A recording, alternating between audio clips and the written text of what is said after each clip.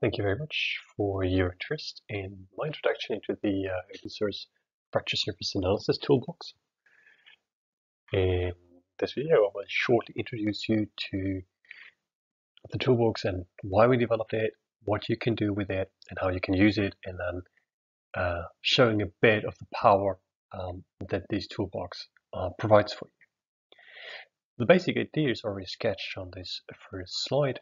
So assume you have some kind of rock probe. It might be from a drilling, might be that it's a piece you found on the field, and you're interested in analyzing its surface and try to quantify the fracture roughness. So you will obtain some kind of scan that can be a profile, it can be like here a 2D fracture surface, and then you digitalize it with some kind of scanners, and with FSAT you can calculate the relative height distributions and then doing analysis of this roughness in various fashions, and then obtain something like shown on the right, some roughness profiles here shown for different kind of joint roughness coefficients from this kind of sample. The motivation for us was pretty much that there is so many literature in recent years that studies the influence of fracture roughness on physical processes. So it's well known that fracture roughness and the resulting aperture distribution influences flow and transport in fractures dramatically. But recently, so the focus on heat transfer, for example, on fracture roughness and contact area, has been in the major scope for many studies. And the problem for us was that in current literature, the description of those rough and smooth fractures is always remain on a very qualitative level, which is a hurdle for reproduction, and then also for like trying to model things, study processes, study influences across different kind of experimental laboratory studies. And then if reference parameters are given, they often remain on a very basic level. Let's say like for the joint roughness coefficient is a very common parameter, easy to calculate as well. But this is not telling you everything you might need about the fracture surface and the physical processes taking place across this fracture. But of course, it's for scientists, you cannot spend hours and weeks to calculate all this kind of different reference parameters. It's a very cumbersome work. And so we decided to develop FSAT to provide researchers with the possibility to easily and quickly calculate a large number, over 20 reference parameters, and their heterogeneity and their anisotropy across fracture surfaces. So we therefore decided to develop this toolbox within Matlab, and we try to keep the toolbox as flexible as possible, so you can analyze similar single height profiles. It's also independent of the size, so you can have something, a surface of a large fracture, a couple of meters, tens of meters, you collect it in the field, or you can have really tiny samples from your drill holes. It can be rectangular, it can be elliptic or round, whatever you like. And we also provide pre and post processing tools in FSAT. I will give you plans about that later, and also provide you with all the possibilities to, continue working with the digital models. So, for example, you could now use the aperture distribution that is generated within FSAT, then to start flow modeling or any kind of these things, right?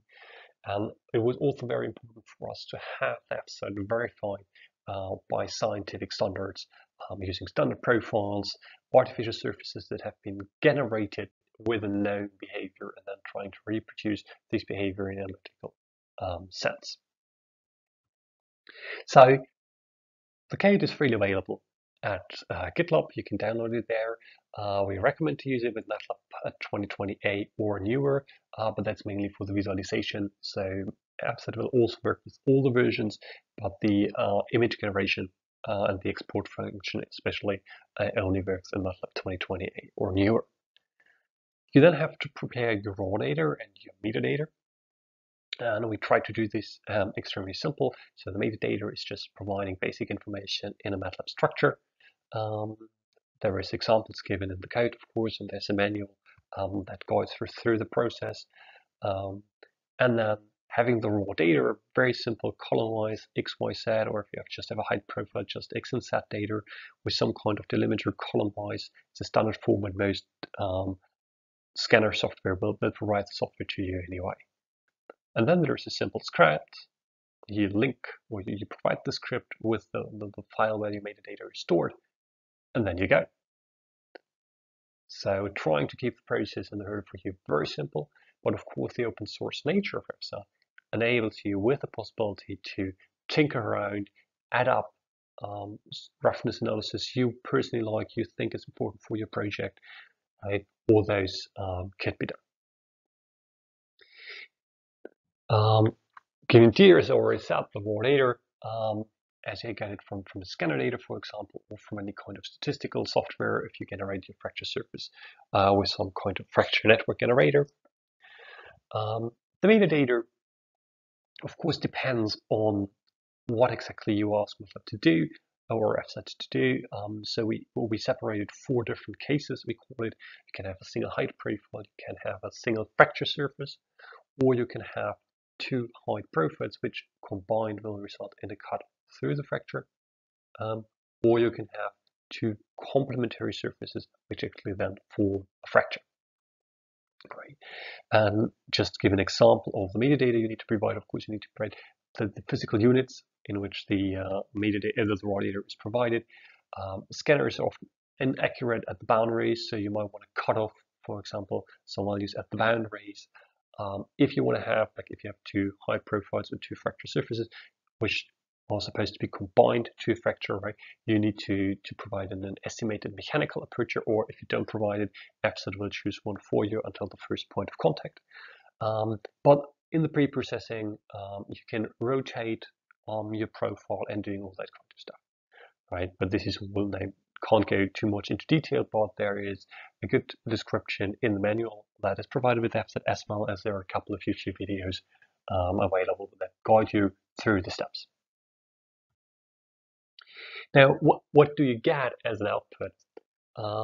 As I already said, we try to be very transparent to store the step calculations for you in an accessible way in CSV files, incorporated, comma-separated value files, as well as the Matlab internal Matlab files, so you can easily process on your own. Here I just give a couple of examples. So if you have a fracture surface, then there are different kind of parameters. You can determine the roughness for the whole fracture surface, so using the whole 3D nature of your surface. But a lot of roughness parameters classically were developed for profiles. So what you can do is you can split your surface into single profiles. This also, for example, allows you to study the anisotropy of the fracture surface. And here on the left, you see an example of a Rose diagram for the first exponent on one fracture surface. You see, well, there's not so much anisotropy, a little bit in this direction. In one of the main 2 directions, here you get these kind of box plots, again for the JRC, so first exponent JRC are 2 very common roughness parameters, very easy to obtain. Right? And you see, okay, so they have a mean value of around 12. But you see now there's some range about it, and there are a couple of outliers also, which are very, very smooth profiles. And of course, you get the hard numbers, and we try to set as much as possible interrelations. So you get with dimension 1 and 2 of the top surface, you get that the X and Y direction pretty much, so horizontal and vertical dimension. You can see how anisotropy your body is. So in this case, you see it's not that much. You can see that for the bottom surface. So here we have actually 2 fracture surfaces, so top and bottom. And you see again, there's very simple. There's also not much difference for each dimension. And we calculate the mean value in both directions. The anisotropy is the mean value. So you see, we try to calculate as much as possible to provide you with information that is possible, and you can decide what information actually is important for you in this specific case. But also this is great information, for example, for reproducibility. If you really want to characterize your sample fully, this is what we have in more than 20 roughness parameters, and you get this for the mean values, but also you can get the range from minimum to maximum values. You get the standard deviation, so you get an idea of how strong is the variation across a fracture surface, and you can see large differences, for example, in natural fractures compared to artificially fractured samples. So this is really a source of a lot of information. I will just very quickly spend the last couple of slides of my talk to show you an example of how to use FSAT. So here we would just have two samples of two sandstones, of the Flechtingen and the Remling sandstones. It's both carried in Germany.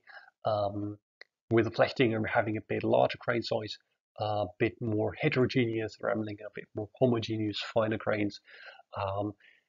Both samples 10 centimeters diameter, 15 centimeters height, were artificially fractured through splitting test.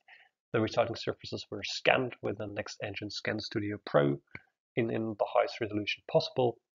And then we also reassembled both fracture halves to conduct density tests to get an idea about the effective hydraulic aperture.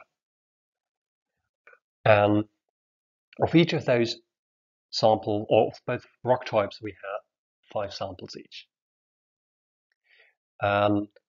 So what you can see here, for example, is this back and forth side of the samples and how we calculated the deviation from a common mean line in FSAT. And so you can nicely see here A and B. If you put those two halves together, you will see they will form very nicely together, as well as here with C and D. And if we go across the 5 samples, for example, we can look at different kind of parameters. So we check zero crossings. So this is how often does the height profile crosses the mean line. And you see that there is a bit of anisotropy between the samples, but you can't really see the difference between those rock types. So the first 5 samples of the Flechtinger and the last 5 samples on the Remlinger. So and there's also shown the mean and the standard deviation of the mean, and you see well that there's not much besides the anisotropy, which is common across both. There's not much variation. If we go for the fractile dimension, which is related to the Hurst exponent, you also see well there isn't much change between both rock types. There's a bit of anisotropy in the Flechtinger samples, not so much in the Remlinger, interestingly. But it is difficult to separate both rock types. I mean, it's both sandstones, so of course you expect some similarities. But because we have 2 fracture surfaces, we can, for example, take a look at true 2D and 3D measures. So there are parameters you can calculate on a profile base as well as for a whole surface. And this is the Z2 value, for example, with the profile angularity.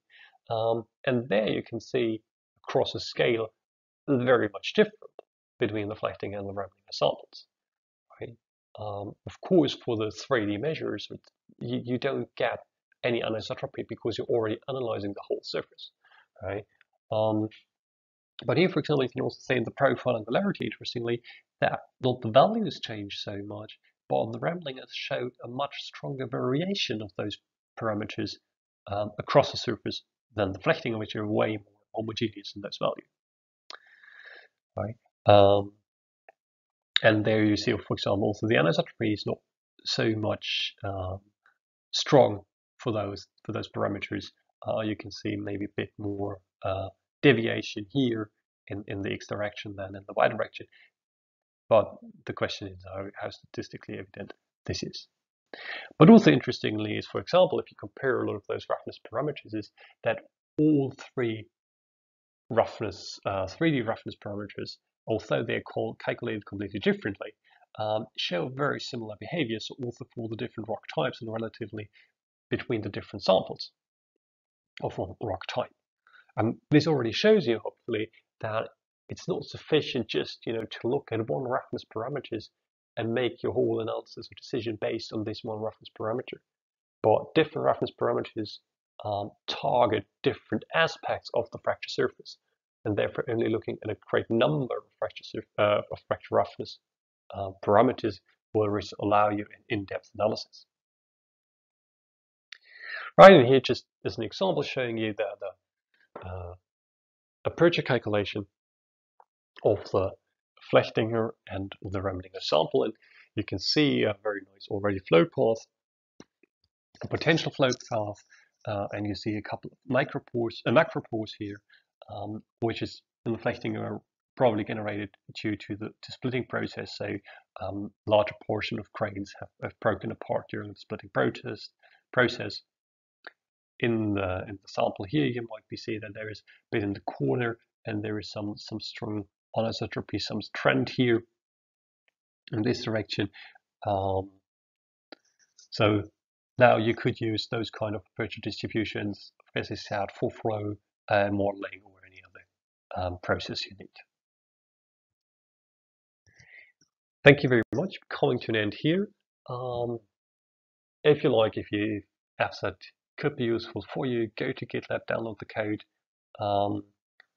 I uploaded a couple of YouTube videos explaining how to use FSAT within Matlab and with the test data that we provide so that you can get started easily. Please also take a look at our publication just published at the beginning of this year in Computers and Geotechnics, where we go through all the roughness parameters we have been calculated and discuss a bit more in depth our results I just have quickly highlighted in this video. Thank you very much for your interest.